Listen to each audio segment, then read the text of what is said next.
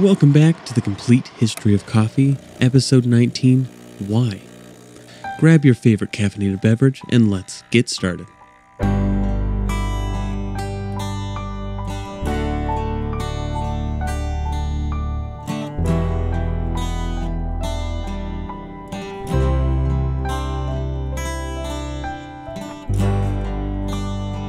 Okay, so today we are trying Maxwell House Coffee, which we will get into a little bit later in the episode.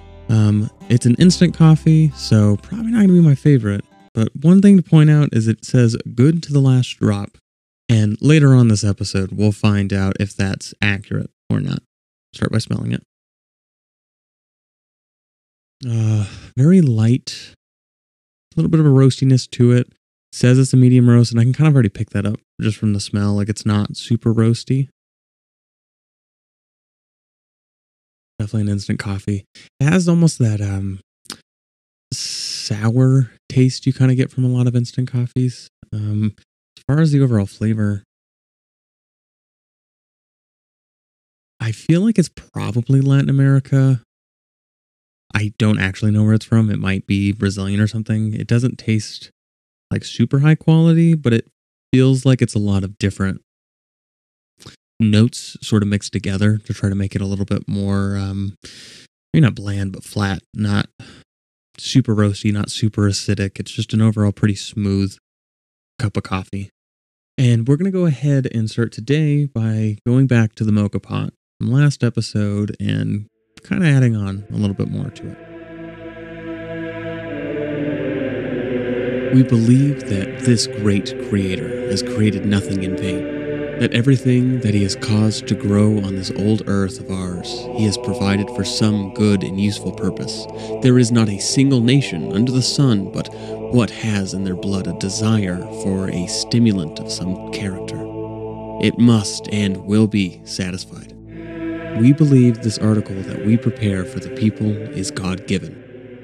This quote is from Joel Cheek, someone we will talk about later this episode. I mention it at the start of this episode to showcase an instance in which coffee is being put on a platform, which makes it sound like a gift from God, contrasting the often negative views we have seen of coffee thus far, namely as a drink of Satan. Last episode, I mentioned how the mocha pot, a type of percolator, was invented in 1933 by the Italian Luigi di Ponte.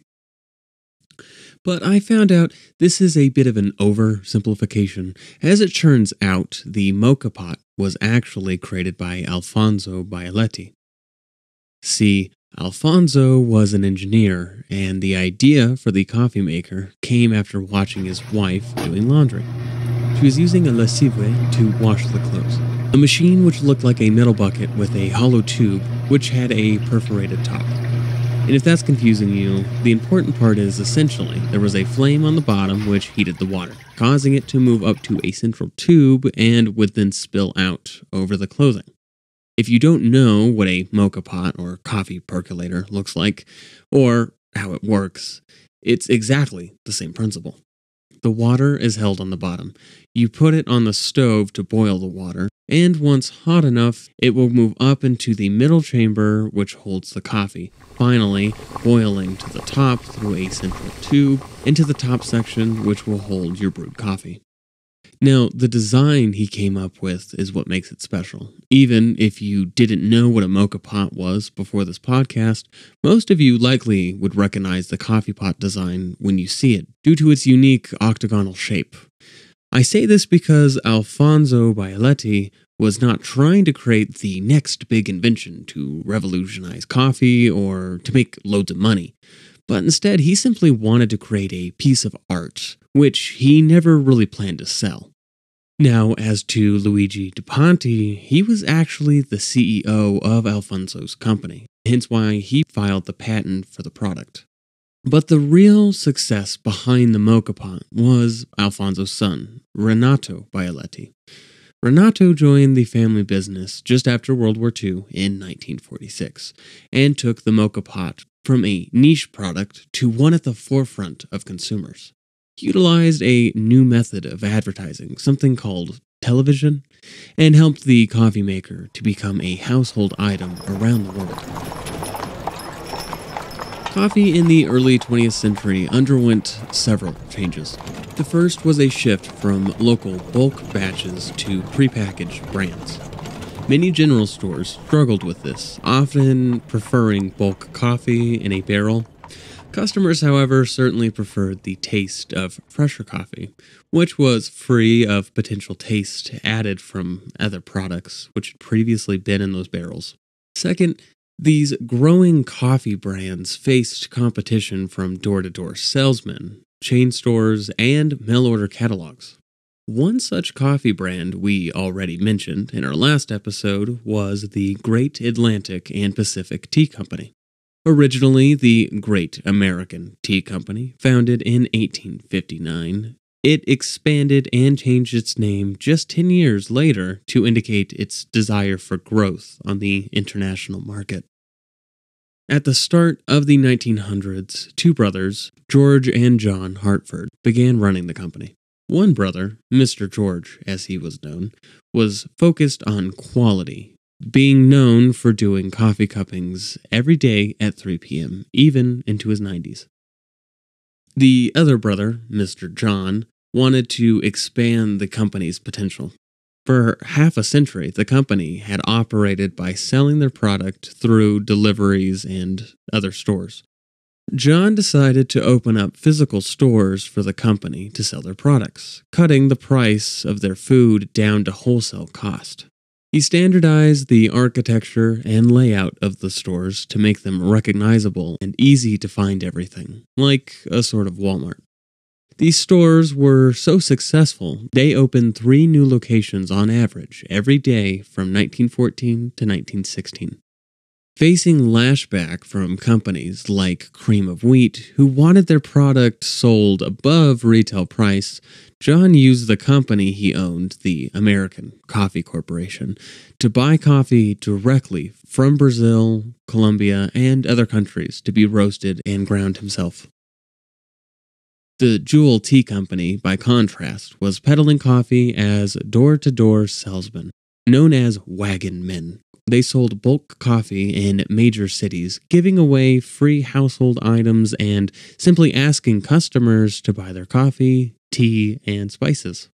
This operated similar to Arbuckle's coupons for free items after enough purchases, but in this case, Jewel gave them the item up front with an agreement to buy a certain amount of coffee. Like good salesmen, they would of course show off another enticing item as soon as the customer was close to buying enough coffee for the last item. This inevitably upset grocers by stealing their business and coffee roasters because they roasted their own coffee. Attempting to compete in this ever-growing coffee market, brands began utilizing new marketing tactics. They saw milk using a sex appeal to gain customers, but were unwilling to use such an approach themselves.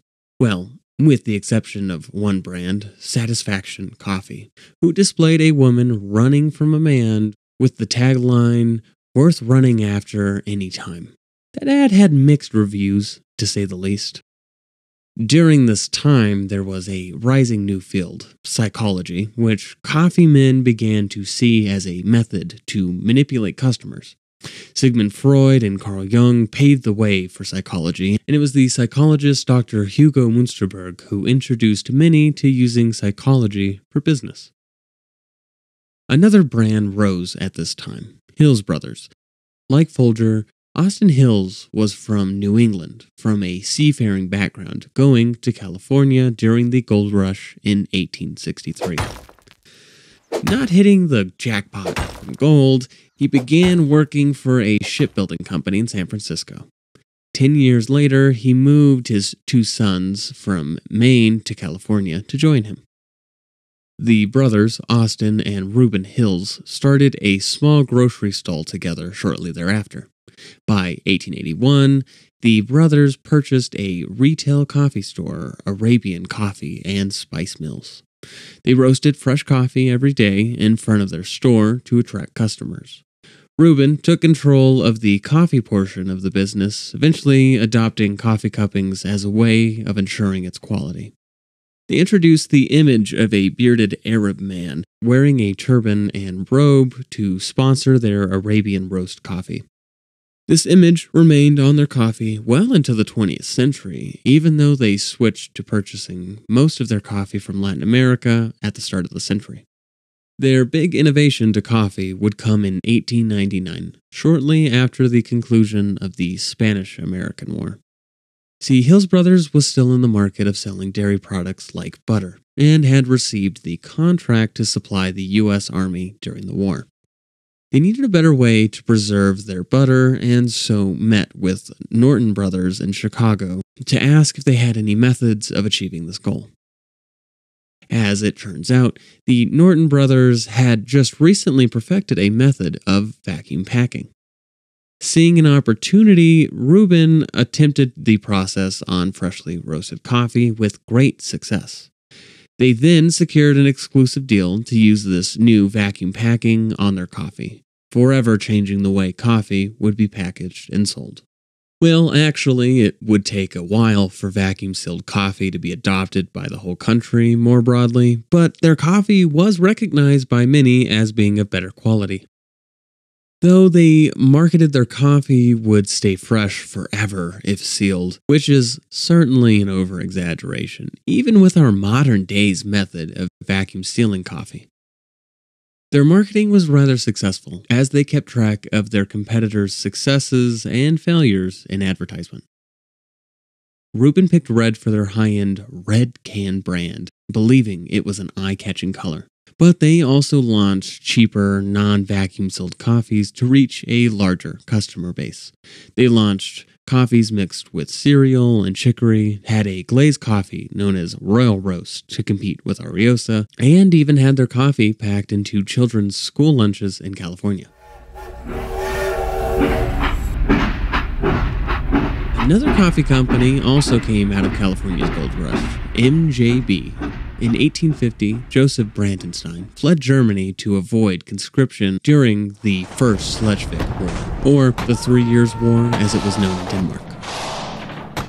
He went to California in hopes of striking gold, but was instead robbed, and eventually ended up in San Francisco selling tobacco and cigars.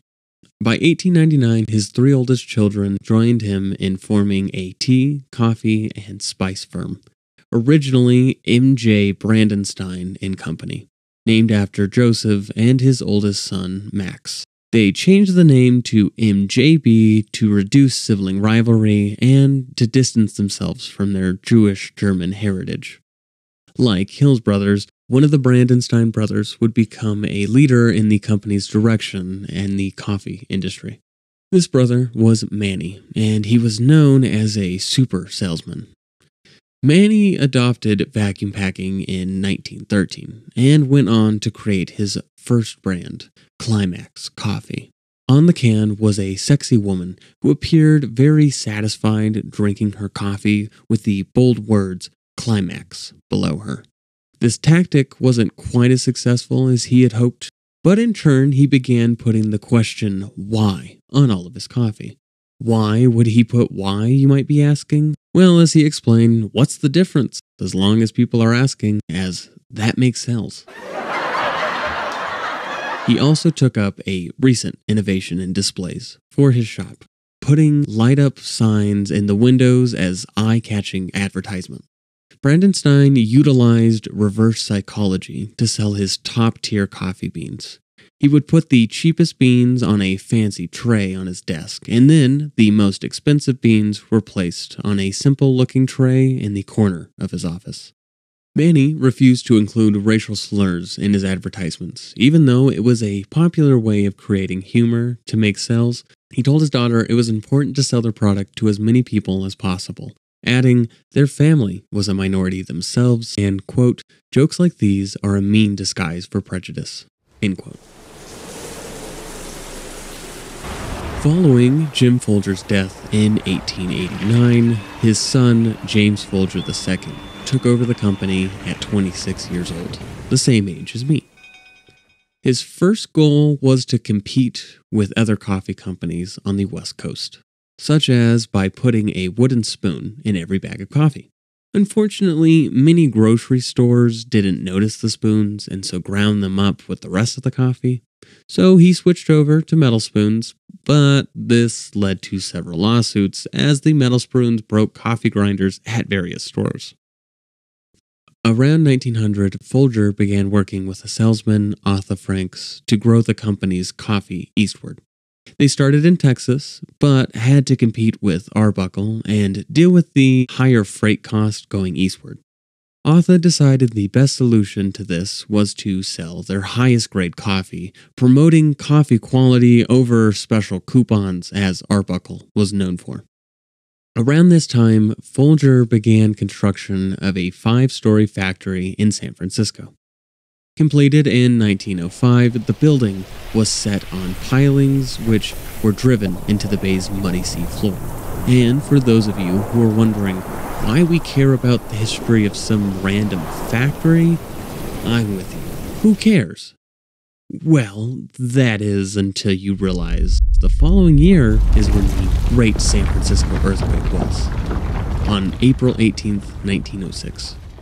The earthquake and subsequent fire led to the destruction of 80% of the city.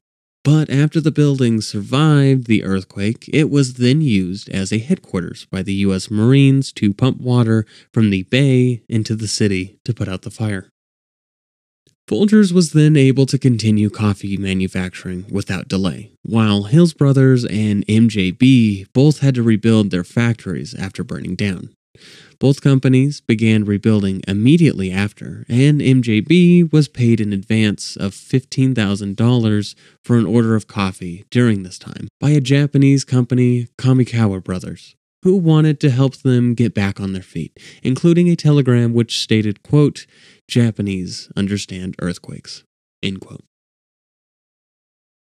Moving eastward, we get back to our friends Caleb Chase and James Sanborn of the company Chase and Sanborn. They both retired in 1899, leaving their junior partner Charles Sayes to run the company.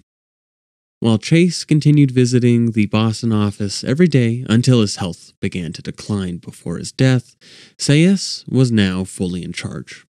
He created a booklet called After Dinner Tricks and Puzzles with Your Seal Brand Coffee, a collection of brain teasers to help promote sales. Unlike Brandon Stein, he had no problem using racist advertisements on the company's products, as well as sexism of the day. He had ads with black people depicted as deformed and unintelligent, and ads which suggested a housewife's worth was based on pleasing her husband with good quality coffee. The same year as the San Francisco fire, the company expanded westward, coinciding with an influx of coffee-drinking Scandinavians in the region. They set up a new factory in Montreal, which ran on electricity, leading their business to triple. You remember from last episode, Maxwell House Coffee was purchased by General Foods, the company created by the Antichrist of Coffee, Charlie Post. But before this, it was a coffee company started out of Nashville by Joel Cheek. Cheek started out working for a coffee company himself, selling coffee to grocers in Kentucky. Knowing little to nothing about the product he sold, but after suggesting store owners sell the expensive brand his company offered, he felt he owed it to them to actually try the coffee and realized the cheaper brand was more flavorful. He later became a partner in Cheek, Webb & Company, meeting Roger Smith through the firm. Smith was an expert at determining flavors in coffee by smelling unroasted beans. Sounds like he was a bit of a coffee master. Get it? Because I was a coffee master when I worked at Starbucks? No? Okay, moving on. So the two men worked together to create a blend of coffee from different places.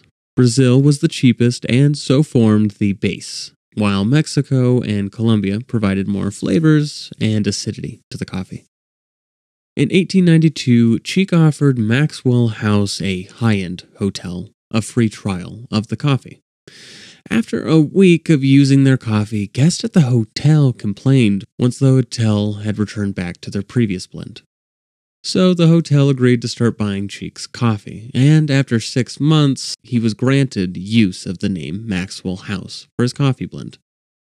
The following year, Cheek opened a wholesale business to sell his coffee, and by 1901, he opened the Nashville Coffee and Manufacturing Company, specializing in their Maxwell House coffee. The name was eventually changed to Cheek Neal Coffee Company for the two owners, Joel Cheek and John Neal. Between 1905 and 1960, they expanded across the southern U.S., opening up roasting facilities in Texas, Florida, and Virginia. It was during this time Cheek's sons began joining the business. His oldest son became very skilled at advertising. He emphasized the coffee's high quality, which did well in the South, which often had cheaper brands cut with lower grade coffees from Brazil, or even cereal. To emphasize the coffee's eloquence, Cheek made a slogan for the coffee based on President Theodore Roosevelt's raving review of it. He apparently tried it after a hunting trip to Mississippi, saying it was, quote, good to the last drop, end quote. Now, Teddy Roosevelt is my favorite American president. I mean, come on, the guy had the teddy bear named after him. So, I trust his opinion. However, this supposed quote is from 1908, but was not published on Maxwell House Coffee until the 1920s. Which seems to be even more interesting when you find out Coca-Cola said its drink was good to the last drop in 1908. Seems a little suspicious to me, but oh well, I'm sure a corporation would never lie to us just to make more money. Besides Maxwell House Coffee, Cheek Neal Coffee Company had over 50 brands of coffee, including a chicory blend. In fact, they were found to be putting chicory in some of their coffees without noting it on the label, which led them to be fined under the Pure Food and Drug Act we talked about last episode. There was in fact a small label which read coffee in chicory, but it was tiny compared to the main label which stated Cheek and Neal Cup Quality Coffee. However, the lawsuit did little to hold back Cheek, who was elected vice president of the National Coffee Roasters Association in 1914. He was a strong voice in the association, speaking of how, quote, various grades of coffee you roast can be made to yield certain results in the cup that will cheapen the cost, end quote, adding, quote, if you don't know that, you ought to get busy and learn it, end quote. Keep in mind the art and science of roasting and blending was not as commonly understood at this time. Further, he encouraged treating your employees as members of your family and felt attempting to take money from customers for a worthless product was immoral. Back in our episode Coffee Cold War, we talked about John Arbuckle and his war with the Sugar King to create a coffee empire with his glazed coffee. Returning to the story of Arbuckle Brothers, we find that by 1910, the company was the biggest coffee company in the country, but they were beginning to face fierce competition from other companies, slowly being considered of lesser quality by some consumers. 2 years later, in 1912, Arbuckle passed away, leaving the company to his nephew, Will Jamison. As we talked about previously, Arbuckle's coffee brand was Ariosa, so Jamison sought to remedy the brand's degrading image. He started by coming out with a pre-ground coffee, as this had overtaken whole bean coffee by this point, and then he set out to create a new high-end coffee. He hired the J. Walter Agency to help them launch and advertise a new brand. Preliminarily referred to as RO Coffee, it was in fact John Arbuckle's personal blend, having only been gifted to people within his social circle. The agency outlined how the product needed to be high quality, uniform, have an easy to remember name, wide distribution, and needed to become an unconscious habit for the consumer to continue purchasing it. They had quality and uniformity ready to go, and the name was in the works, meaning they just needed to grow distribution and create a national habit. For the name, they went with Euban. Although Arbuckle executives suggested having the name Arbuckle in the title, The JWT agency warned them against it, as the name had a low-class image. To gain consumers, they published ads directed at women, the primary buyers of coffee at this time. They also utilized sealed containers to create an image of freshness to the coffee. A massive ad campaign was undertaken in 1913, which stated Yubin was, quote, the private coffee of the greatest coffee merchants, end quote, which was previously only for their personal use as gifts at Christmas time. They promised grocers would be prepared to supply them with the new coffee by December 1st. Within 10 weeks, their campaign led them to be the top-selling packaged coffee in New York, leading them to launch their campaign in Chicago. As one reporter noted, Yubin created a, quote, atmosphere of refinement and class, end quote. On a side note, the success of JWT's ads, those for Arbuckle and just in general, were largely due to Helen Lansdowne, who helped to ensure successful advertisement directed at women. She was a part of a new class of women who aided in the rise of feminism. While it was men taking credit for her ads, she helped grow several brands through the use of pro and even sexist advertisement. They had to support the idea that women needed to buy good coffee for their husbands, while also encouraging women's rights.